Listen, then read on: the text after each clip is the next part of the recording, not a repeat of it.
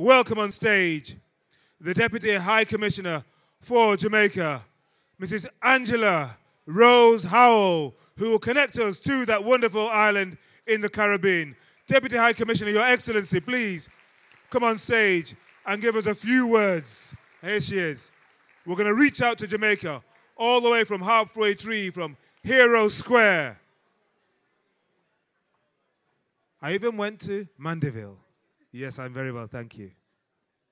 Thank you very much for your attention.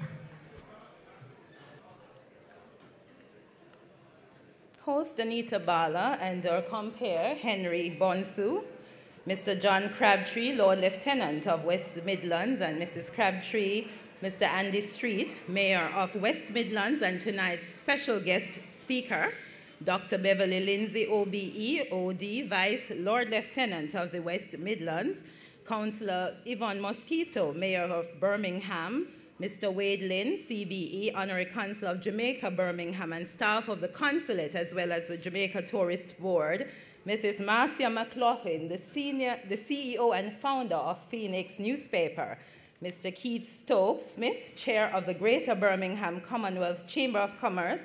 I just realized Ms. Tessa Sanderson, CBE, is also here. Distinguished members of the Nigerian royal family, High Commissioner of Pakistan, and other members of the diplomatic and consular corps, representatives of the City Council, of the Armed Forces, and of the police, who are being honored this evening. Tonight's awardees, representatives of Jamaican businesses, organizations, and groups, the clergy, the media, performers, distinguished representatives all, good evening. I bring you warm greetings and congratulations on this cold evening from His Excellency Seth George Ramakan, CD, High Commissioner, and the team of the Jamaican High Commission on the occasion of the 8th anniversary of the Phoenix newspaper.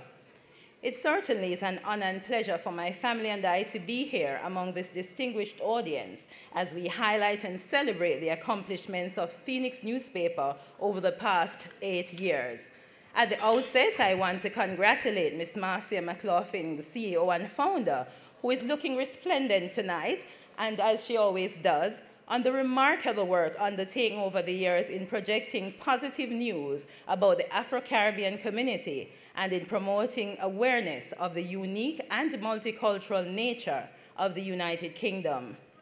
I understand, though it's hard to believe, that Marcia's experience in media spans close to 35 years, which means that her positive contribution to information sharing has been long-standing and predates the establishment of the newspaper. It may well have been the impetus to the birth of the newspaper, which 8 years later is a source of great inspiration and motivation to the Afro-Caribbean community and to the wider readership. Its availability, both online and free in print, has made it an accessible source of information, not only to persons in Birmingham, the Midlands, or even the United Kingdom, but all across the world. I wish to echo the sentiments expressed by High Commissioner Ramakan in his message printed in your program, that Ms. Marcia is a proud daughter of Jamaican soil and a Windrush descendant who should be commended for her visionary leadership and spirit of goodwill in highlighting not the usual negative news, but the positive stories of the countries and peoples of African Caribbean heritage, their accomplishments and activities. This evening's event is being held towards the end of a year, which was comprised of numerous celebratory activities and milestones, including, as you would have heard before, the 70th anniversary of the docking of the Empire Windrush, the 70th anniversary of the establishment of the National Health Service, both of which benefited from the significant contribution of members of the Commonwealth, specifically those from the Caribbean, such as Jamaica. This year, as you know, the United Kingdom also hosted the important Commonwealth Heads of Government meeting, which, among other things, highlighted the rich and cultural diversity of the Commonwealth nations. This evening's gala and award ceremony fittingly celebrates all these milestones, and equally important, it recognizes the contributions of the armed forces and cadets, as well as women in business, such as Marcia. Before closing, I want to briefly recognize the indomitable strength of women, Afro-Caribbean women, Jamaican women, who, as you well know, are naturally strong women. As mothers, they have traditionally sacrificed and nurtured their families, providing well-needed guidance and support. Over the years, they have made significant progress in the home, in education, in various fields, including science, technology, religion, and politics. Jamaica is one of the few countries in Latin America that has had a female head of government. Our current foreign minister is the first and youngest person to serve in this capacity. A recent World Bank study also shows that 95% of girls in Jamaica are privileged to attend schools, with many matriculating to and graduating from tertiary-level institutions.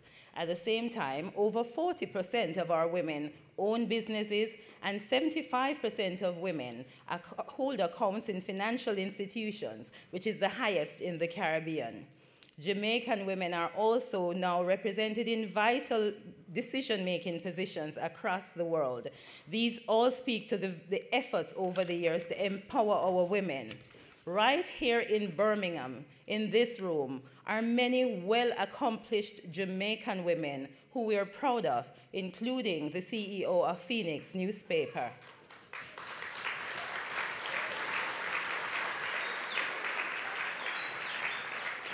Thank you. You proudly represent the strong Jamaican brand. We're so proud of you, and we appreciate your role as de facto ambassadors of Jamaica as you continue to fly our flags high here in the United Kingdom. Finally, ladies and gentlemen, I want to reiterate my commendations to Ms. McLaughlin and the Phoenix team. The turnout this evening is a reflection of the appreciation of her committed work. I thank all of you who continue to support her and to encourage others to do the same as she provides this well-needed and valuable service. On behalf of the government of Jamaica, please accept very best wishes in all your endeavors.